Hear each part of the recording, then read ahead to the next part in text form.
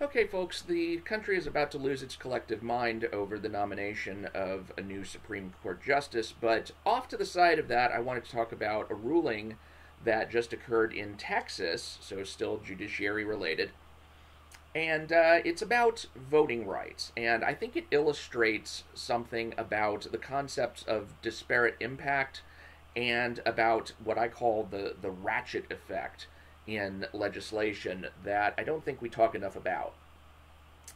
One of the things about Texas, and of course, I probably have viewers who are outside of Texas, so they don't all know about this, is that we have a thing in Texas called straight party or straight ticket voting. And straight ticket voting means that you can, at the beginning of a ballot, pick a particular political party and just punch that entry, and it will select for you all of the party candidates of that particular party. So let's say that you're a Republican and you want to vote for all the Republican candidates on your ticket. Well, you can just go up to straight party or straight ticket Republican, click on that, and it will highlight and select for you all of the Republican candidates on the ballot. Now, this is a great time-saving device because you could wind up with many, many elections. You could wind up with, not just your congresspeople. Well, if you're in a particular district, you're only going to vote for the one congressperson. And then you could have a senator, which is selected statewide. But then you've also got Texas offices. In Texas, you could have the governor, you could have the lieutenant governor, you can have, treasurers, you can have railroad commission, you could have Supreme Court justices, you could have appellate court justices, you could have just state courts throughout, you could have justices of the peace, you could have court clerks or things like that.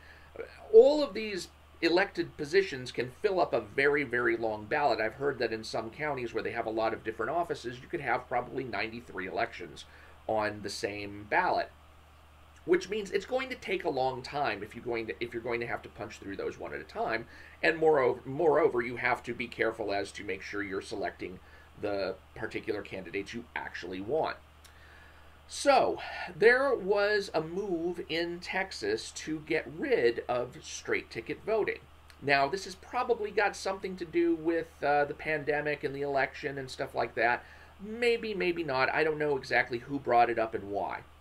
But the Democrats decided that they were going to fight this. And I noticed some Republicans online. Now, the courts have decided that, yes, they are going to freeze the straight ticket voting process so that it will be in play for this next election, at least. And whether they'll be able to get rid of it in the future is unclear. But one of the things the Democrats came out against it, and the Republicans are basically saying, oh, the Democrats think that, black and other minority voters are just too stupid to select the individual names out to the side, that have the R's or the D's out to the side of their candidates' names. But it's not really a matter of intelligence, and so I don't like the fact that people are falling back on that insult. I mean, sure, when you hear the Democrat argument that minorities are going to be the most impacted by the loss of straight ticket voting, that may be the first thing that comes to your mind. But the actual legal reasons for this are more sublime than that. It's not just, well, we don't trust black or other minorities, Latinos, whatever, to hit the proper buttons on the voting screens. It's not that. The issue really is time. The issue is that if you have to make a decision in 93 different offices and select the person whose party matches what you want, that's going to take 93 times as long as just hitting straight party Democrat or straight party Republican. Now, what Democrats are afraid of is how that length of time is going to impact weighting at the voting places, at the polling places. And they're worried that people who are on the lower end of the economic spectrum, the poor working class, the lower middle class, the people who don't have the flexibility to take time off of work to go vote, which is one of the reasons why I think voting ought to be a national holiday, but for them not to be able to take the time to go vote is going to cause them to not vote. And because minorities and other minorities are usually the ones who are in the poorer and lower middle class ends of the spectrum, then this winds up having a disparate impact on minorities. So this is an example of something that I called implicit systemic racism, where when you have things that affect people in the lower economic bracket, well, people in the lower economic bracket have a tendency to be minorities. I mean, that's just the way the distribution falls. So they get disparately impacted by things that affect the lower economic strata, and it winds up becoming not a racist thing because there's actually anything in the law saying race, this race can't do that or that race can't do that, or we're reserving certain privileges for people of certain races. It's not that. That would be explicit racism. That would be something like segregation. But implicit racism is something where things just happen to fall more disproportionately on the minorities, and therefore you've got things like this, like the voting rights at issue here. Do you want to increase voting times to the point where poor voters, and therefore because poor voters, minority voters, are going to get disenfranchised for not being able to take the time to go to the polls and make their selections one at a time, all 20, 30, 40, 93 of them, as opposed to just clicking once. Now, one of the things that, aside from just the fact of the implicit systemic racism kind of bringing that to bear, I'm kind of worried about the fact that anytime something impacts the poor, it's going to be looked at as a systemically racist thing. I mean, there's a point at which you have to just admit that being poor makes life harder. That's just a fact of life. And it doesn't matter what color you are. Being poor makes life harder. It is harder to live off of less money than it is off of more money. That's just a fact.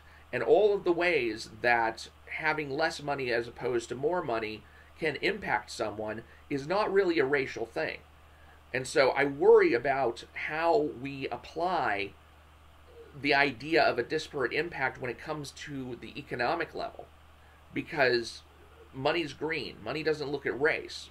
Money doesn't improve life or make life worse based on race. Money's money, and if you have more of it, you're better off, and if you have less of it, you're worse off, and that's just the fact, no matter who you are and what you look like. So that's something that disturbs me. The other thing that disturbs me is what I call the Ratchet effect.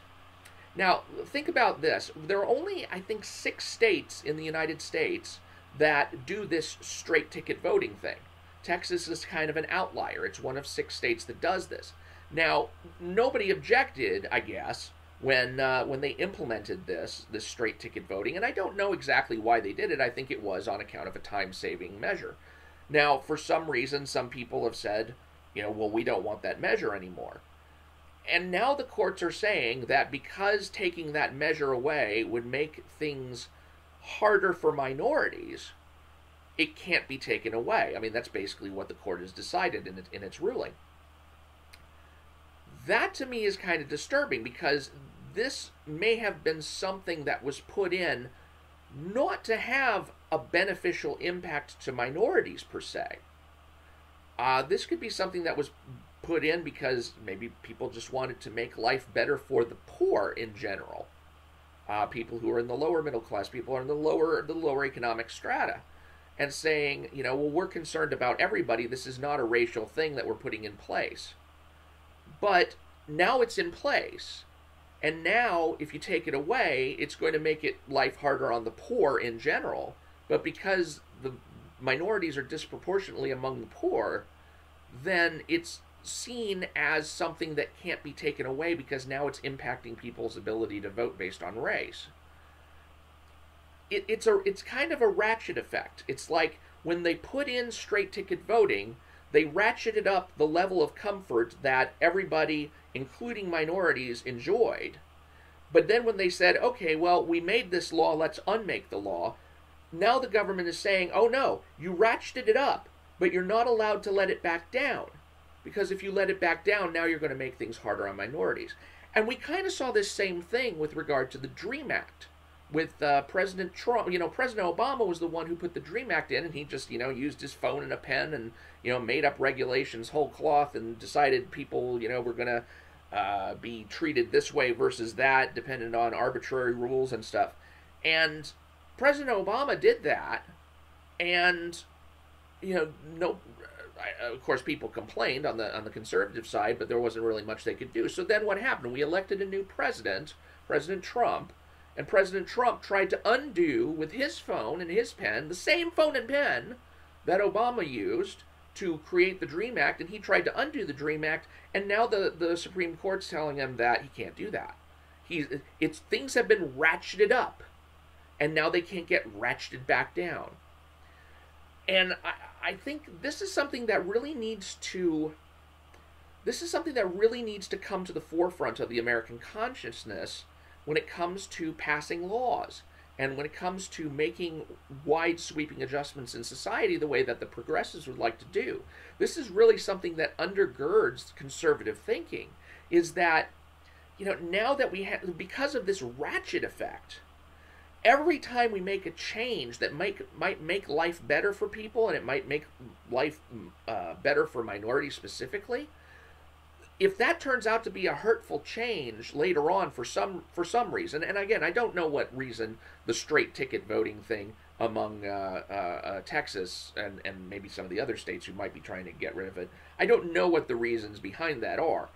Whether they're just jacking with the political system this close to the wire, or whether they're actually have legitimate concerns, but they're trying to get rid of it and they can't, because this ratchet effect won't allow them to do it. You can do things that unintentionally make things better for minorities, because I've never heard that the straight ticket voting system was something that was supposed to benefit minorities specifically, although it might have. I mean, I haven't done the research to go back and look why Texas has done it in the first place.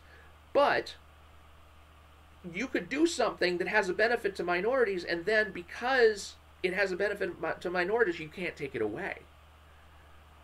And that makes it so much more imperative to do a more conservative approach to legislation, to do a measure twice, measure three times, cut once approach to legislation, because what you put in place, you might not be allowed to take back out on account of this ratchet effect. So, this is a good example of not just the implicit racism versus explicit racism debate, but also just the kind of a reason behind the conservative mindset. There is a reason why we don't like, and we as conservatives don't like to change things if at all possible.